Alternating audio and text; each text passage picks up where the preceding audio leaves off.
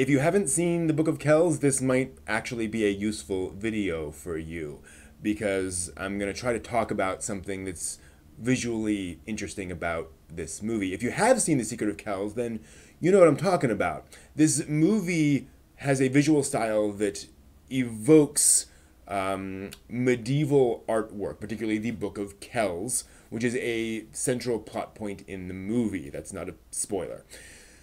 And what's really remarkable about it is that it somehow manages to weave that art style into its presentation. And by that, I mean that the animators use the flatness of the art style to great effect. When the characters are out in the woods, there is a sense of it being a large space, but because everything's kind of flattened, it creates a sense of claustrophobia. Same thing within the area in the monastery, that because everything is flattened, everything feels much more closed in than it would if you had traditional depth. Now, I do a lot of anime videos on this channel, and there is kind of an anime relation here, at least a Japanese art one. The art style in The Secret of Kells is actually quite similar to an art style called super flat, created and popularized by artist Takashi Murakami.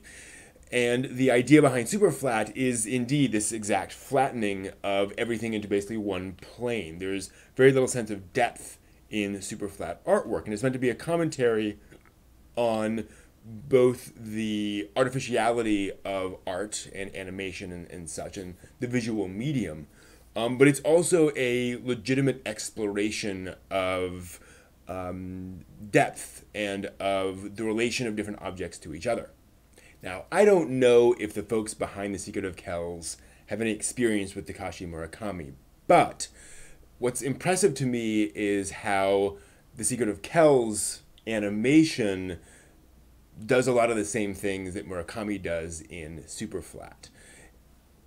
It is something of a commentary on art, on what art does to us, on the importance of visual communication, both in the movie itself and also in the plot of the movie. The plot itself is about art and art as communication.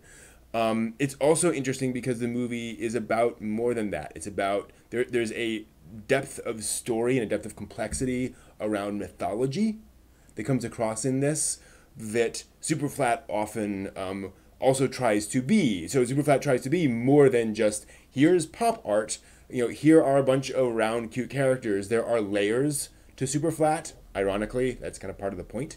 And there are layers to The Secret of Kells.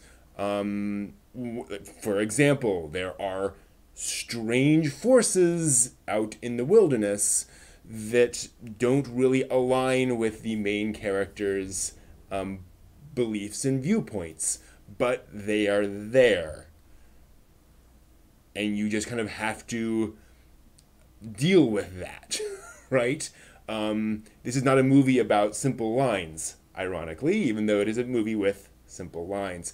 Again, it's why The Secret of Kells impresses me, because it does a lot with what it is doing. Ironically, by simplifying its art style in the sense of lines and depth, it adds layers and complexity to the movie itself. And it also kind of helps you think. This is the thing about animation and art in general. As you simplify a character design, or as you simplify an object visually, it tends to make it more universal.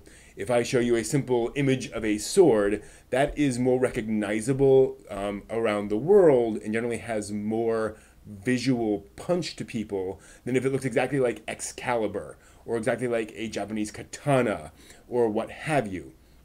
The more specific it is, the more specific it is to a culture.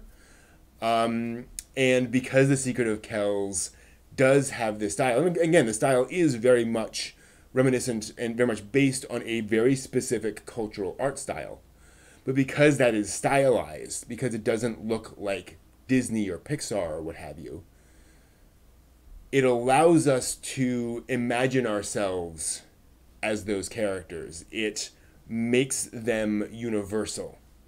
It makes them relatable in a way they wouldn't if it was like, no, this is that specific person, right, that I'm looking at.